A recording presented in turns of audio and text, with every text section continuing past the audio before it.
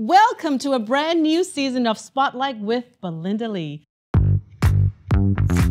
We begin the season with a loud bang by welcoming Dr. Engineer Suaad Al Shamsi, who is a pioneer in the aviation industry in the UAE. And Dr. Engineer Suaad was the first female aircraft engineer in the UAE specializing in landing gear. That is important, guys. We can take off, but we need to know how to land. She's qualified as an aircraft engineer in London before returning to Dubai to pursue a role in her home country. Well, today, Suaad is working in the research and advisory role at Abu Dhabi Airport, as well as a consultant advisory for other women and young students on how to achieve a career in the aviation industry. She also teaches at the same time, and she writes novels. Oh my goodness. She teaches, she writes novels, she makes sure the landing gear works in the aircraft. She is definitely doing an important role for all of us. Now, would you like to know what she is all about? She is an amazing woman. She inspires many, and she definitely inspires me. Welcome to the show. Thank you, Belynda. It's my pleasure, and thank you for this amazing introduction. It's my pleasure to be with you in the show.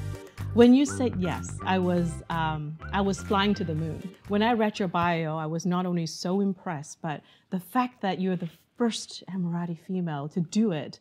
I mean, share with us and the audience too as well. How did you decide to even come into this industry? I mean, it's a very male-dominant industry. Yes, it is still, but the percentage high with women in aviation industry, not like only aircraft engineer, pilots, aviation medical. We have a lot of major come under the industry.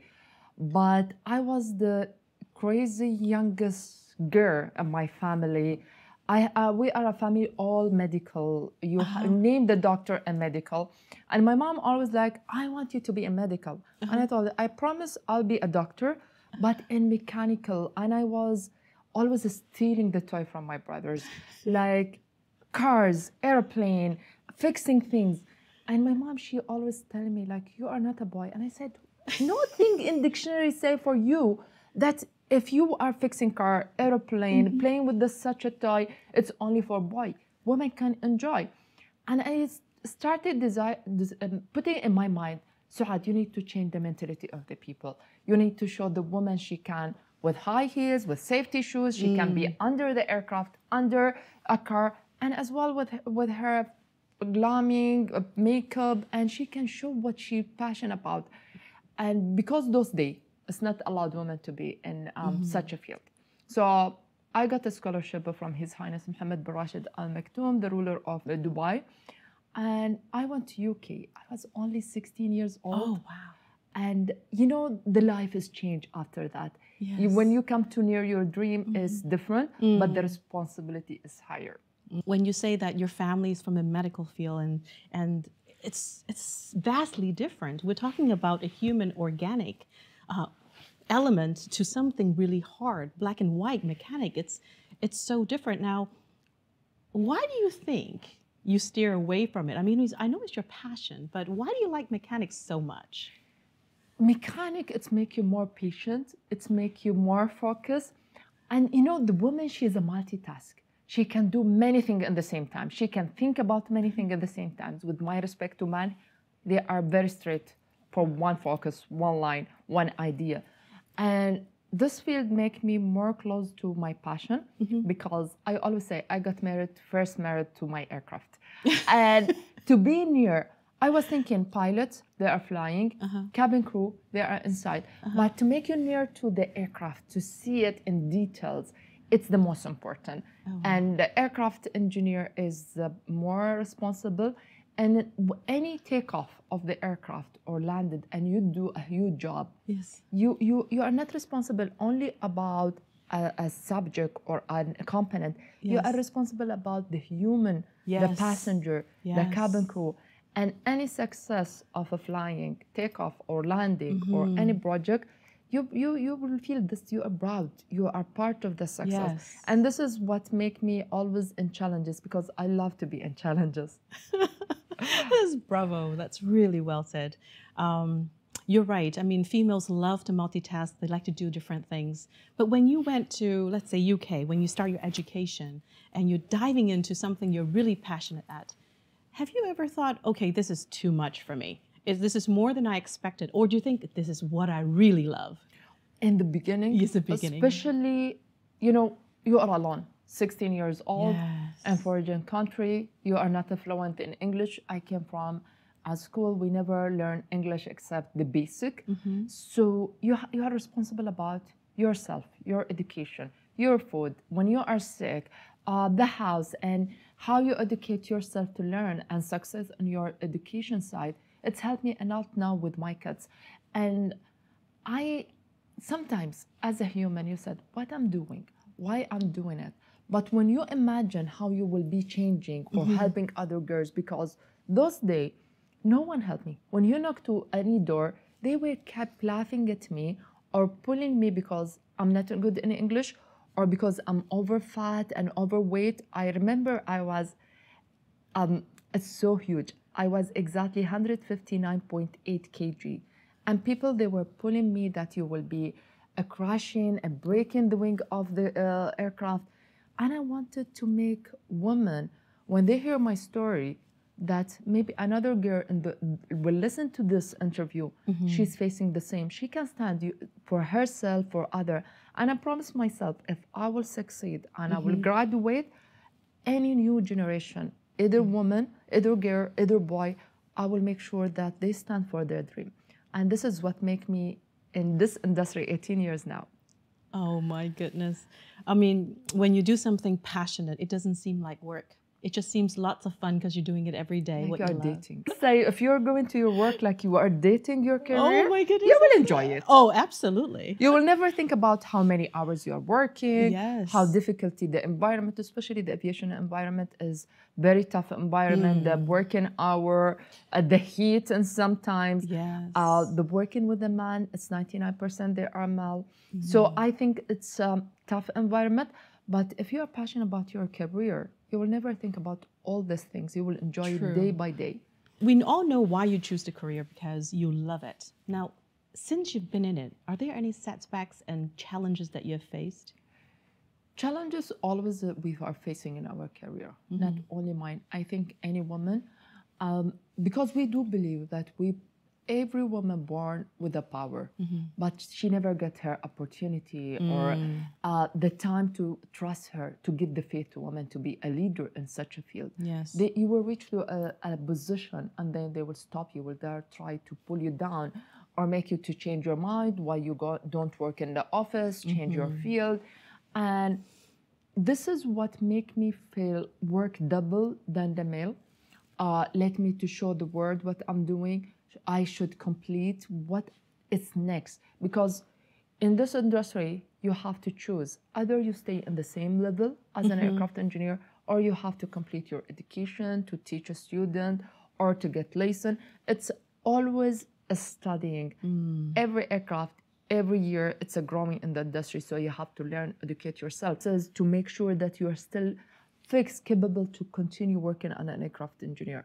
Even now as a consultant, it's make me read more about it. The challenges, year after year, you see the industry is growing. You have to grow with it. And as a woman in this field, you have to work double than the male, unfortunately. It's very true. We're competing in a male-dominant industry where the male physically are stronger than us, right? Because, this is what they put in our mind. But when you come to the famous chef in the world, the famous fashion designer, all they are male. And we trust them. The makeup artists, when you go, it's a male. We never say stop. It's belong to a woman. I think what we need, the faith that women can be in any field. It's not a competition. She can be beside them. And this is Very what I think we need to teach and educate the new generation, that you are not in a competition. You are equal. Absolutely, absolutely. We're equally qualified to do what male can do. Yes. We might have to work a little harder, guys, but or one day. gals. Now, how does it feel to be the number one? Because it's a very big title, right? When you sit first and not second or third, it becomes like, oh wow, you're the first one. How does it feel? You know, I never thought about a title. I do believe I love my name. Yes. Because, you know, this is the name, this is the first title you get it as a sister and a daughter. When I graduated and came back and they told me you are the first interview, and they told me like you are the first female in United Arab Emirates, and it's make me so happy. But it's increased my responsibility because it's not a just title. Yes. It's so nice to have a title, but what is next? What I learned from our leader, and especially when you met them, they told you, be responsible, use it very well. And this has made me to think about it. What should I do with this title? Just to hang the certificate, the interview over the wall, or I should help other girl. And for there, we have found a non-profit organization called Women in Aviation, which we help every year to a student to get a scholarship, to help them to reach to their career. And another woman, she faced difficulty to in the same industry as aviation industry.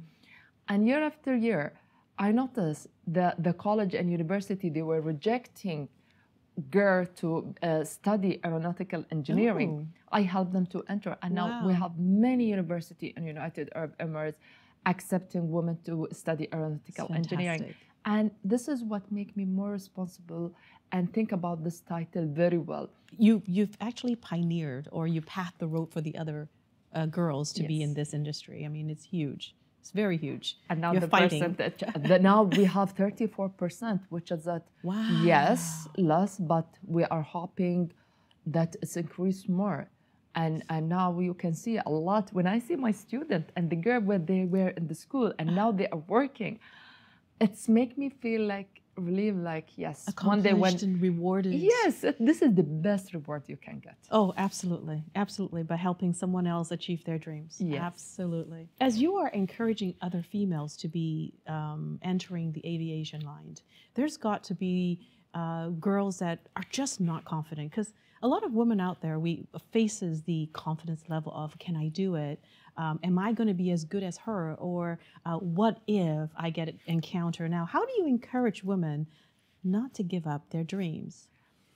I always share my story because, as I told you, Belynda, I face a very difficulty. People, I never had this confidence. You know, when people judge you because of your size of your body, your look, you are not good in English. I remember the first word I said it for the teacher in the university. I want to tell him, you look so handsome today with your suit, because he were going to a wedding, I remember. Yes. And I told him, I still remember the sentence, you look like handsome. And everyone in the class, they were laughing at me. And he came to me and he said, Suaad,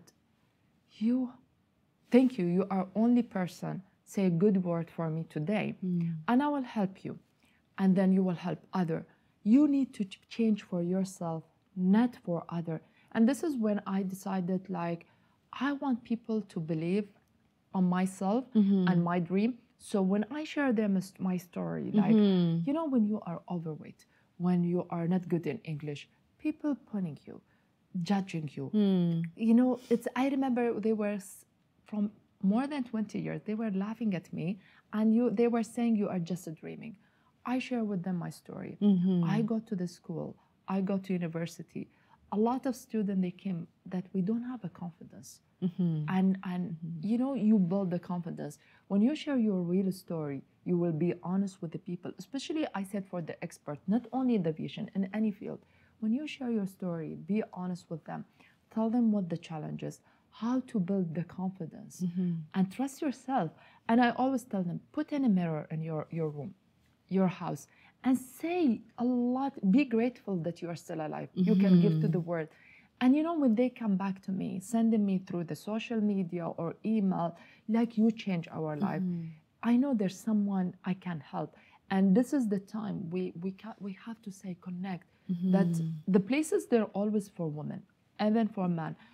If I help you, I help the other to tomorrow I don't know who might help my son. That is true. And this That is what true. I tell through my social media every Saturday. Yes. They're a grateful, I'd say, it's called Says. Yes. And I post it every day, every Saturday. And it's spread to a lot of my followers. And this is a message for the young generation, especially I focus on them, how to build the confidence, how to use their dream, how can change the family mentality and thinking, because not all family will accept you to be with safety shoes, uniform, and 16 hours, 14 hours, the flying from country. I show them the real life, how it should be. It's not just a pink life, to be honest. People look at successful individuals and they smile and it goes, I want to be like him or I want to be like her. And they have no one, they don't understand the process that this person went through to get there. Yes. And also successful people, they also contribute back to the society. Like you and I both talk, you have your own way and I have my own way of communicating back, helping another person see their fullest potential. Yes. It is hard to pass down that. It's like a baton. You've got it, you pass on to the next one and the next one. And it comes full circle. Yes. It's like a karma, you know? It's a karma. And I think when you put any sentence in front of your face and you keep repeating. So for example, for me, anyone knows Suaad, they will know like the quote I said, put it always, if you can dream it, you can do it and achieve it with big smile. And if you put a quote in front of your face, and it will make you remember yourself and be grateful to yourself and have faith in yourself. Yes. And I always say for people, put it in front. Like I put it in my office, I put it in my car, in my room. And every time I read it, it reminds you. encourage me to Yes. continue day by day, even if it's difficulty. And maybe it's good for me, not good for other.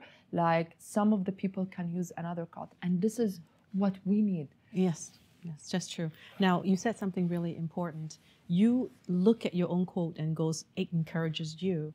So same thing as the number of years that we've gone through the challenges and all that, we're not flawless. We're not. We have our problems too as well. Yes. And we need encouragement to push on another day. So well said, well said. Now, you have a family. Yes. Your kids must be thinking, oh my gosh, my mom is the first woman in aviation. They must be so proud. I have two boys. Yusuf, he is entering 9 because I always fight with him. You are still 8.5. And he said, Mommy, I'm 9. And this is the good thing. And Sultan, we call him Cappuccino. And he's 4 years old.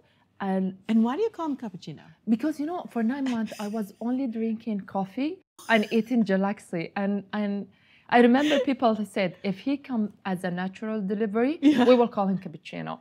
And now if you call him, only in the school call me Sultan, but real life, Cappuccino. So he's really the Cappuccino of our life. And the good things like especially when in our field, people think like, if you enter to a very challenging environment and field, you're thinking to grow, continue your education, you will never get married. You will never get a family. You will never get children. And I hate when people judge you. You don't know me, what am I capable with? So when I bring my first son, they told me you will never get the second one. And I have a board in my house. I told them like, listen, this is my schedule, especially with the old son. I like, today when I'm coming for this interview, he did search. He wants to know what mommy she's interviewing with who, what the story, and he's proud. And I think the right things I do that I share my schedule with them, and they put me the positive message early in the morning, sometimes evening before they go to sleep, so I can read it if I'm going to my duty.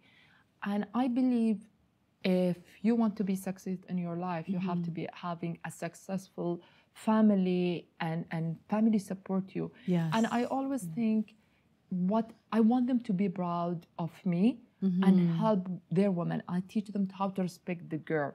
So this is what it's my two boys always with me. Sometimes when I go for a conference, they attend. And when it's come my picture outside in public, they go and take it to school. And this is the good things. I want them to be proud and support me, because they are the biggest support. Well, it seems that they're very much part of your daily life. Yes. But you are a busy woman. You write, you teach, you mentor, you have different events, you're a speaker, you're a consultant. So what is the balance between family and what you do? To remind myself that I'm a daughter, I'm a sister, I'm a partner, I'm a mother. And I think this is what a lot of people, they forget it. So daily I have, like in the alarm, people, they have wake up alarm, Yes. maybe meeting alarm.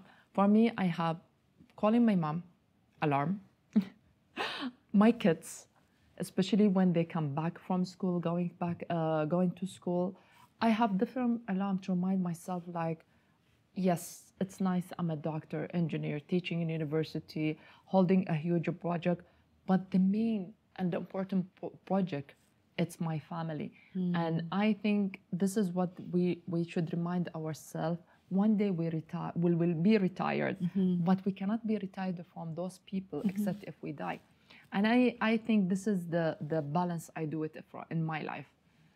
I hope I can achieve it. Sometimes I miss, especially they said Monday, forget the occasion, date. And here I'm the person, always I forget the date.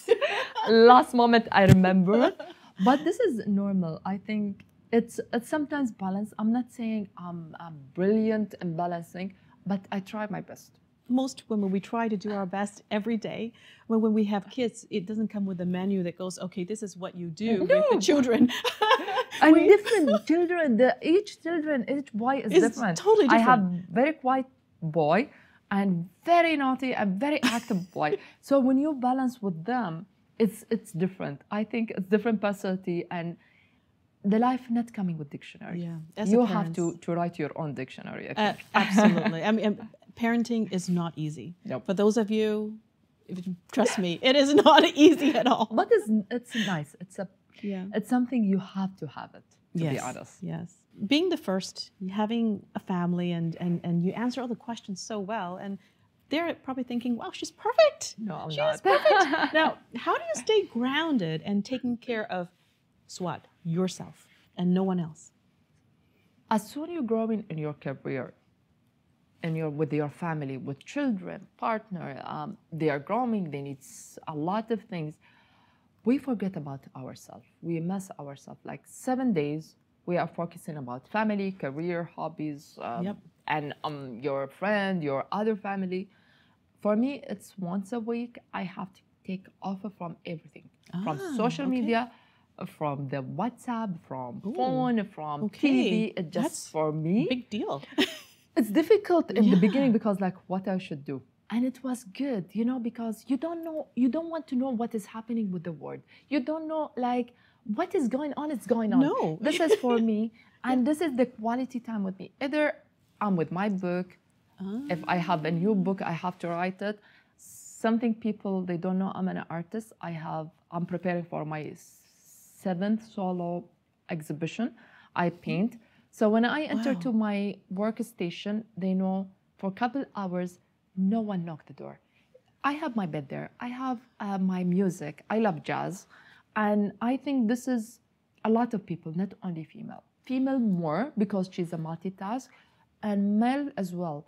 You have to have one day, 4 hours, 5 hours, if you can, without phone, without social media, without TV, without anyone surrounding you. It's just you, and you remember yourself that you are still single. Yeah. And this is the best part. And every Sunday, it's my day.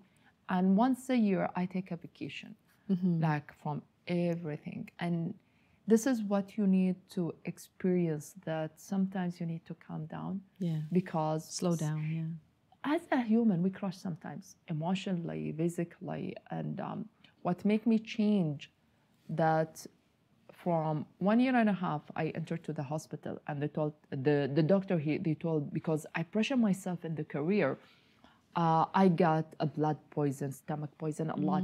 And they told me, you will die. 3% worldwide that you will be alive. And I keep laughing. After this, I decided like I need to change and give one day for myself. And 1 year and a half, it's very successful. Like Sunday is just for Suaad, and it's good. Wow. It does Sunday. help. So Sunday, your husband and your kids goes, okay, do not knock on that door. Disappear. No one We come. will be in big trouble if you Yes. do. No one come, no one talk to me, except if there emergency. Don't ask me Yeah. where's the thing. Don't tell me I'm hungry. And I don't want to hear 1,000 times, mommy, mommy, mommy. And I think Yeah. this is the best thing. Oh, what a great advice.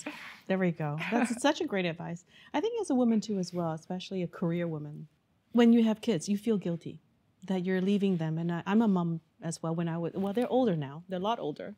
But when I was working while they were so young, I feel really guilty. But we also have to compete in a male-dominant world where we have to do twice as hard. Yes. Or we have to showcase that we work twice as hard to actually anchor that position and to grow and to compete. And it is a guilt trip sometimes. I even think about it. I'm like, it is a guilt trip. Until now, I'm guilty. When Yes. sometimes my daughters say, you didn't raise me, I raised myself. Ouch. I'm like, Especially when you miss some of their parties. For us, we are working in shifts, sometimes they're flying. And you know, they use it in proper way if they need something. I noticed this recently. oh my gosh. They would goes, hi, mommy. I'm like, I'm your mommy now? Yes, that means they want something. Yes. And if they don't, it goes, hey. And this is typical my both sound like I miss their sport day or something. Yeah. And I feel guilty. I come, I want to Yeah. hug them or kissing them. And you know, they're like, yeah, it's fine, it's okay. But when they come back to me, I notice they use it. This guilty moment, the kids, they are so smart. Because even with my nephew and my niece, when they call me, Yes. because I'm their second mother, and like, I know there's something. When I text them, how are you? Like, yeah, we are fine. But like, hi, auntie, how are you? We miss you. Yes. So this guilty moment, they use it for them. Serious. I think I don't know where they read it from or learn it from or they have a menu, but every mom experienced it. I do too as well. But I sometimes feel I'm such a lousy mother. I use it with my mom. Trust me.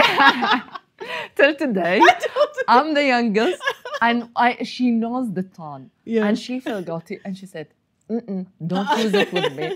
Say what you want." And this is the thing. As you grow up, with ever this title, with ever this success and reward, I think the good reward we receive it from the mother. Like when you call your daughter, or for example, I call my son. This is the reward I think it's never expire. Yeah. And it's the best. So till today, I call my mom and she knows. Don't make me guilty. Say what you want. End of the story. Typical mom, like every that. mom. Don't make me guilty. Stop it. Just tell her, like my mom, she always say, tell me what you want. Don't make me feel guilty. You try it with your daughter then. I will do that. I will do that for sure. Oh my goodness. Now, as the world evolves, we're talking about kids. I mean, they think so differently. They want things to be fast. They look at us and they think, actually, our generation, we took it for granted. They think we took it for granted. I've heard it so much times with my kids. Now, what is your message for Gen Z, Gen M, Gen whatever, who wants to follow a career path? Stay focused. Nowadays, the young people loves quick and fast and temporary. Building a career is long-term, Yes. focused, dedication, hard work. What kind of advice do you have to give them? Well, I always tell them to imagine the word. If you will build a building very fast, and I always bring those, the puzzle or any small boxes or anything, toys, I show them, if we build it so fast, Yes. it will crash immediately. Yes. If you take it as a basic, slowly, it will remain. And in our career, in aviation industry especially, it's a tough industry. You cannot grow. You have to get step by step. Maybe you have your own way. I'm sorry for saying sneaky way to go to higher management, be a manager, but you don't have the skill. Yes, the And foundation. one day you will do the mistake. Yes. You have to grow slowly in your career, understand what is required, and the life is still there. You cannot be, especially when they come for me and they graduate. Because we graduate, when we graduated from university, you started as mechanic, Yes. then a technician, then engineer, licensed aircraft engineer, which you are holding a license. Then even with the licensed aircraft engineer, you have a 3 grade. Wow. Okay, like a pilot, and then you will be the shift manager, and slowly, till you reach as a consultant and advisor. Wow. So it's a huge step.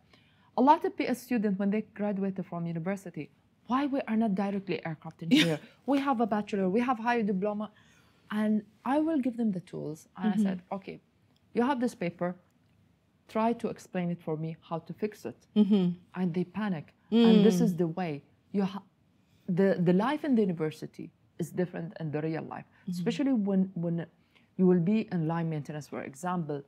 You have a specific timing. The aircraft will land, you have a couple of minutes, sometimes 45 minutes, sometimes 1 hour, depending on the flight schedule. This flight should be ready to take off. This is an decision making, solving problem. All this is skill. Not one day you will take it. And I show them like, okay, show me how to solve it out. Lead by example. And I think we need to teach them in the university that the life after the university is different. A lot of people will come to tell you, yeah, you will be the best manager, you will be the best engineer, medical doctor. But even the doctor and medical, like my sister says she's a pediatric surgeon. It takes her more than 10 years only to finish her career, her education. And now when I look at her, she's still studying. And this is, I think the new generation should understand. If you want to be a medical engineering, very difficult field. Yeah. Even I think in media, any field, you need to educate yourself. You know, education is lifelong. Yes. You learn it forever. And nowadays, even with the generation, you need to understand that the basics of the education is your foundation of understanding the theory part. But when you step into the career, is the beginning of the learning part. Yes. Because that is where you actually learn your experience, where you make mistakes, and whether your mentors and your sponsor are actually going to help you grow to your next level. Yes. Expectations. One thing too as well with the young generation, I find that they set very high expectations for themselves. Because the technology. Unfortunately, previously we never had phone or iPad or TVs like we used to have, but not like that. Now, when they saw other people, they put their expectations so high. They don't understand the challenges. And because they saw a lot of things and through the social media, through this technology, they think that they can reach to this and they put their expectation high, but they are never live the real life. So when they go to the real life, they understand what the challenges is. And what the school never teaches you. Yes. Yeah. It's a different teaching. Trust me. And those ones hurt more, just so you know. Yes.